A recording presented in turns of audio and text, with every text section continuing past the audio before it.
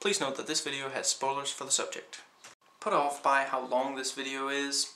Don't worry, I tend to jam-pack my videos with as much content, as many details as I possibly can, and I try to talk pretty fast, so while the video is a bit on the long side, I don't repeat myself, and I get into a lot of details about the subject that, pretty much anything that I feel I can comment on and that I think you might find interesting. Raising Cain, movie thoughts. So I feel like pointing out that Jenny really needs to beware of her urges, because every time she gets comfortable with ex-boyfriend, I don't even remember his name, a woman seems to die. Actually, I guess the second time, technically a woman doesn't die because she does not, well, actually the babysitter died, although she might have anyway. Anyway, so did Jenny die or not? I have no idea. I honestly cannot figure out what exactly happened. See, if it had been that they had brought him down into the morgue, Carter, if they had brought Carter into the morgue and he had looked in and it had been Jenny, I would have, said, so maybe he was the only one who saw Jenny there and it was actually some other girl. Or maybe there wasn't even someone there or something. But no, Carter was nowhere to be seen when they check out the corpse. It's clearly Jenny. They say she's dead. I have no idea how she comes back. And at first, she sort of looks like a corpse. At first she looks like she just got up from the morgue and walked all the way back to the house and hid out while waiting for him, But, yeah.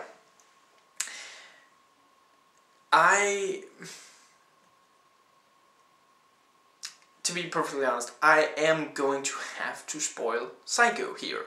And I'm sorry if you have not seen that movie. I don't know how you've managed to avoid it, and do be aware that you cannot even use the excuse, it's an old movie, I haven't seen all the old movies. It was remade, I'm not sure that was a good idea though, in 1998, so yeah. I love the straight-up reference to Psycho with the car sinking, and De Palma takes it one step further, just so it's not a complete, straight reference. I'm not gonna call it a rip-off. She wakes up in the car, and it's like, not only is the car not sinking, now she's awake in there, and she struggles, and just, and I love her face when we see her in the morgue as well, And basically, the film is Psycho on steroids, We've got this basically nice person, seemingly innocent man who's, doing something nefarious, and this time, he doesn't just have one personality, he's got like 4 of them, That's, yeah. I like that the father turned out to still be alive. I kind of got the, I thought that maybe he would be, once you heard that they never found the body. There is sort of, there is still the possibility, And, yeah, he turns out to still be alive. I have no idea what he did to Carter to suppress Cain, though, in one of the first scenes, at the motel. But, okay, and obviously he's the one who's been taking care of the abducted children all along. Actually, early on, when I still thought that the father was dead, I love the reveal on that, by the way, that, you hear, what's his face, Cain talking to someone else, off-screen, and I could kind of tell from the voice, and I was thinking, it's Lithgow. It's definitely him. And then it cuts, and yeah, it's him. And you never see the two. I mean, they could do it. They could do the split screen. They could pull off having both of them in the same shot. But instead, they just have... Yeah, I thought that was quite clever. And so anyway, yeah, that he... I have no idea what he did to suppress Cain. He drugged him, but it was a...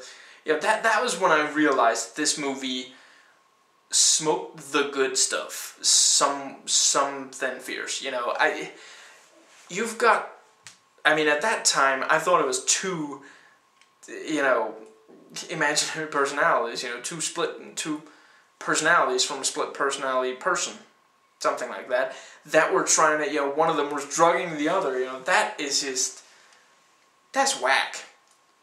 I'm not sure I'm technically allowed to say that. And, yeah, I like the, you know, sort of, I don't know, mixed sort of tone of the ending, because yes, he's there, but it's Margot, and Margot just wants to take care of the children. Margot just wants to get, you know, the actual, I don't remember his name, the original Dr. Nix, you know, Margot wants to get Dr. Nix away from the children, so maybe Margot isn't out to hurt Amy, and maybe it's just kind of watching over, you know, but yeah. And the you know, just before that, I like how you don't completely hear, you know, it's sort of, if you pay close attention, you'll hear that that he has sort of a whispery, Amy, and, you know, she responds, Daddy, and she just runs off, and at first you don't even really, you know, it's nice and subtle, you know, as the two women are sitting there talking about, you know, is it better to have a 45 or to have Jack? I don't know. Jack is probably easier to have sex with and safer. Yeah, presuming, yeah. I love that his wife literally dies as she sees them, you know, it's just sort of, well, screw that, you know. Okay, enough of that noise. I'm out of here. You know, that is an awesome emotional burden to carry, you know, for both of them. That, wow, you know. And you know, I love how this movie just completely goes off the rails with the dream sequences. Like, for a while, you're like, okay, what actually happened? Did this happen? Did that happen? You know, it's like, yeah, so, you know, we have, I'm not even sure I remember all of the dream sequences, but yeah, she, you know, I mean, for a while I wasn't even sure she had sex with him in the forest, but then he's like, oh, is that why you ran away from me? And like, okay, they had sex in the forest, you know. Yeah, because she wakes up from seeing Carter, who's actually Cain, you know, when she's having sex in the, you know, isn't that just such a bother? You know, you're trying to cheat, perfectly good spot to have forced sex at, and your husband shows up to be peeping Tom. You know, that's just no class, that guy. And, you know, she wakes up from that, and then it's like, okay, so did that actually happen? And then, you know, were the presents actually swapped? And then, okay, now they're swapped back, so I guess that's okay. And then she's like, you know, on the phone with her friend and driving, and almost hitting the you know, bicyclists, and then she drives in and gets stabbed by that statue, you know, that's just, and then she wakes up, and you're like, okay, so did they actually have sex? Did she go to his place and have sex, or did something else? And it's just, yeah, that's, yeah, and it's, of course, a great sort of setup. Yeah, it sets up that later, you know, with the truck, you know, and the first line about the truck is, yeah, you could have gotten those people killed, you know, and you have the, you know, and he talks about, it's sticking out way too much. Well, we gotta drive, and the truck is just driving back and forth, and then Jack's there in the car, and he's gonna get out, because, and then he sees the pistol, because the pistol is only covered when, you know, it's because of the angle. So he can see that the pistol is, you know, being pointed at Jenny, and he's, you know, going closer, and we're just like, oh, he's gonna get stabbed. And, you know, you've got Greg Henry, fresh from Payback, I guess. Well, actually, this is before Payback. And, you know, he's like, you know, looking down at Jack, and I literally yelled at the screen, no, don't look down, look up! you know, and he looks up and, oh, the baby goes, you know, falls down, you know, excellent use of slow-mo, and Jack catches it, and then the gun goes off and shoots off the tip, and then he doesn't get, you know, that could actually be an interesting form of circumcision. I better go patent that. I'm sure somebody else has thought of it. And yeah, just that whole sequence, and you just gotta love how Morgan is, you know, and he doesn't believe Jenny. You know, he's like, yeah, of course my son is standing there. No, my son's a good little boy. He's doing what you know. And I guess, you know, by the Hollywood logic of, you know, this whole sort of how they think split personality disorder works, multiple personality disorder, that of course there'd be a personality out to, you know, be careful, out to actually take care of the children. And that's why he knocks out, she knocks out, you know, Dr. Waldenheimer or something like that, you know. And it's brilliant that, you know, we got set up earlier that she wears a wig. And so, you know, she's grabbing the wig, grabbing the coat, walking on out of there. And Morgan, yeah, so, you know, Morgan is hiding out in there. And Morgan is not actually going to help, you know, the father.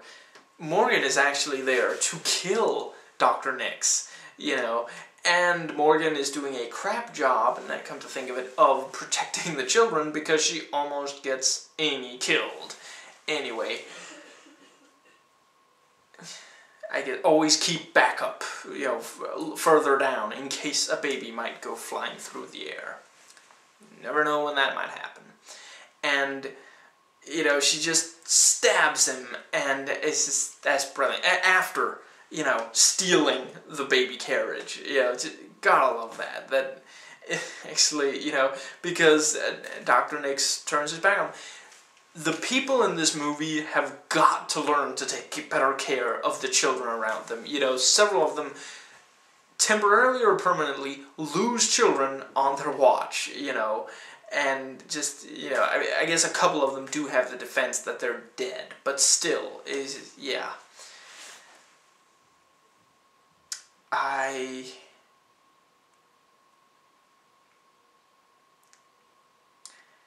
quite like how the very opening, I mean, I didn't know anything about this movie going in. I just, you know, from the cover, I gathered that, you know, he was going to be, you know, kind of a psychopath. And I figured that it was going to be over the movie he loses control more and more. I had no idea that he was a split personality disordered nutcase from the first frame. You know, that is just fantastic that he can. I have no idea how the sneeze plan worked, or if that actually, like, tested well, if he, like, checked with his father, what if I sneeze in her face? And the father was like, perfect. That Norwegian accent was distracting, to say the least. Anyway, you know, so he sneezes a bunch of times, and it gets something in her eye. I can't get over the sneeze plan. I'm sorry. That's like the least. What's the success rate on that? Seriously, that's just okay. Anyway, he sneezes a speck of dust into her eye, and, you know, promising to help get it away, he chloroforms her, and suddenly, you know, the other guy, you know, and it's only when you see him grab the chloroform that you realize this is actually, you know, he's already doing bad stuff, you know, and then suddenly there's two John Lithgows in the scene, and you're like, what's going on? And, you know, I mean, I figured out pretty quickly, excuse me, that it was a split personality. And, you know, then he talks about, like, twins. Actually, for a while, I thought that there were twins, but one of them got killed. Maybe by Carter, actually. And he made up an additional twin to, you know, yeah, to get, yeah, to get by, you know, to not feel so bad about it. I'm also not entirely clear on when Josh was, you know, suddenly Waldenheimer is just saying, oh, there's Josh, there's Margot, and the audience is like, Josh and Margot? Who the crap are Josh and Margot? What are you talking about? And yeah, a few minutes later we meet Josh again, and we meet Margot for the first time in the movie. You know, Josh, I did kind of figure that there was something with that kid who yelled at Cain. You know, that did seem, there was something there, you know. I like how he tries to frame Jack, although it is slightly, I don't know, it doesn't work, and I guess that's because she's still alive. That is still the biggest question of the entire movie to me. How, did she ever die? Did she not die? What? Yeah, anyway.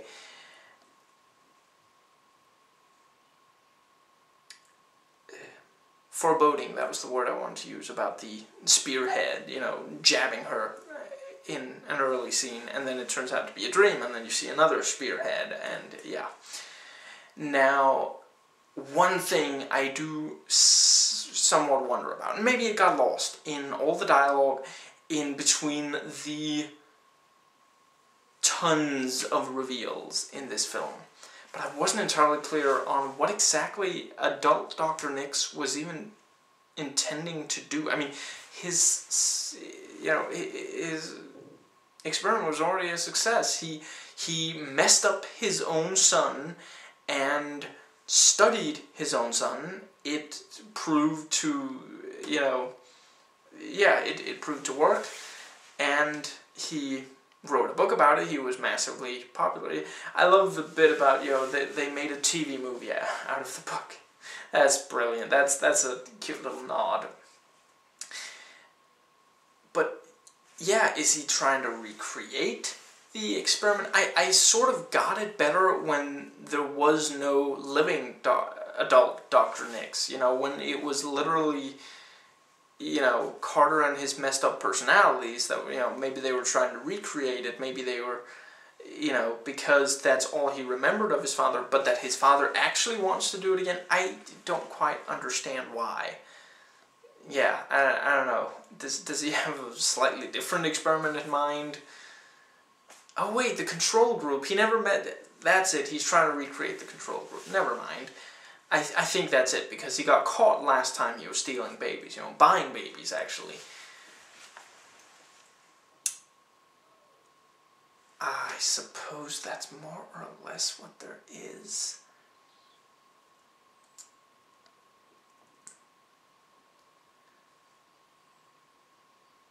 I really liked the, you know, when Jenny came back. I have no idea how she did, but the, you know, at first you just see, you know, you see the empty bed, you know, and you're just like, oh no, he took Amy too.